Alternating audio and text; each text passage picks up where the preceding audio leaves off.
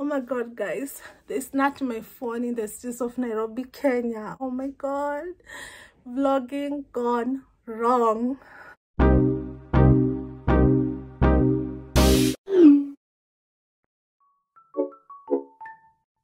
Hi guys, welcome back to my YouTube channel. My name is Kemto Bear.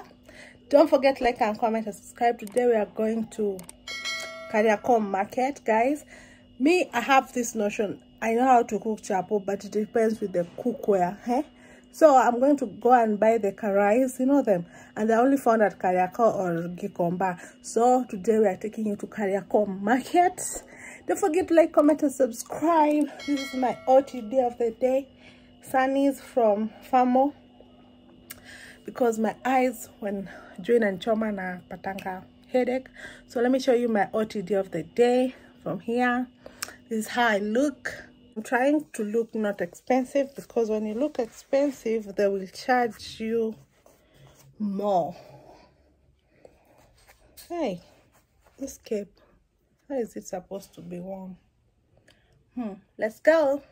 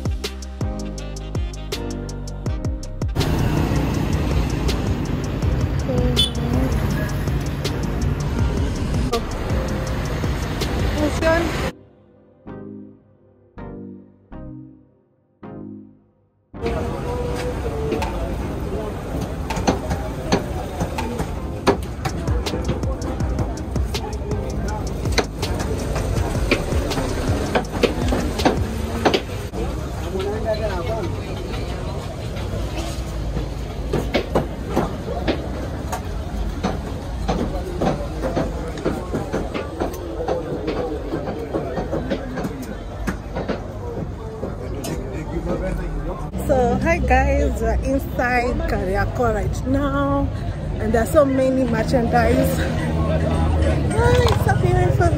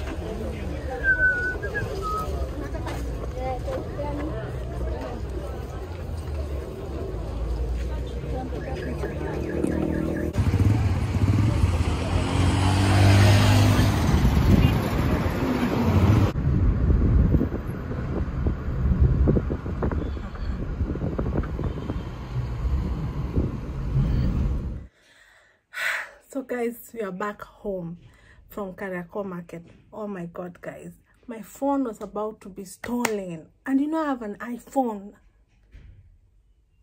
Can you imagine if I've come home my phone stolen? So David I went with David so that he can be my cameraman, and I wanted to go to Kariakor market so that I can vlog for you and guys and show you an open hair market. You see like sellers, handmade things, handcrafts from the sellers. But you know, everyone goes to Kariakor market for different businesses, and one of these people are pickpocketers. There are a lot of pickpocketers downtown Nairobi, and you must be careful when you're in Nairobi. People always ask me, how do you vlog? How do you vlog? Came to out and about. I try and vlog responsibly, because pickpocketers, especially people who steal your phone, is very, very, very common in Nairobi, especially downtown, River Road, dark alleys, narrow alleys in Nairobi town. Even in the streets like Home Street, you can get robbed of your phone. It depends on which neighborhood, which street you are. Like in Nairobi, like Kariakor is the part where it's called Kanairo for a reason, guys. So David was so scared to vlog me. I was like, David, vlog me this time. Like, we missed so many opportunities when we were buying stuff, because David was scared. I was like, why, David, don't you want to vlog me? Like, record right now. But David actually told me that there's some men who were looking at the camera, and he felt really awkward vlogging. He felt like he'll lose my phone and it will be a mess. So it's better we argue about not recording, like losing an opportunity to record instead of losing our phone, because it will have been so traumatic, guys. It will be very traumatic for me to lose my phone. Oh my god, guys, this is just why I just want to buy a DJI Maverick, or just a GoPro, the small, because not many people know about like that camera. They think it's just small thing, and then maybe I'll just be giving like the camera guy to wear, like to wear on the body or up here, because I want to do lots of street videos for you guys. But the stealing thing is, I can't, guys. But we were able to manage to record some clips. You'll see them on the video. So guys, don't forget to like, comment and subscribe. It has been a mess. And if you're new to Nairobi, or you are still in Nairobi, just be careful. Your phone, I've had my phone stolen, like, oh, my personal experience, 3 times. The first time I got my phone stolen was my first phone my sister had given me when I was in college. It was a flap phone. Motorola, yes, it was called a Motorola. So my sister had given me, and it was a flap, and it was like, I was living in where was I living? I was living in Bamburi, yeah, in Bamburi, Mombasa, and my phone was stolen when I was in bed. You know, the Mombasa, the way they have net, mosquito nets, and then wire, and then there's no like dirishas, so they parted the way the wires, and my phone was stolen when I was asleep. So I've ever since that day, I was always scared to sleep with my phone. Even right now, I can't sleep with my phone. When it's time for bed, I have to put my phone away somewhere far from the window, because that's my first experience. The second experience is when I was hired first at a job, and then I bought myself a Nokia. That Nokia didn't even last 2 days. I enjoyed my Nokia only 1 day. For my first salary, I bought the phone, and the second day I was from work. We were doing night shift, so it was like early in the morning, so 5 a.m. My phone, when I was going from Matatu, because this is another place where I should be very, very like aware, be aware when we are, and sometimes even conductors and drivers are into this mischief. They steal from the customers, and then they split the earnings. So I was alighting, yeah, I was alighting. Nashuka Matatu.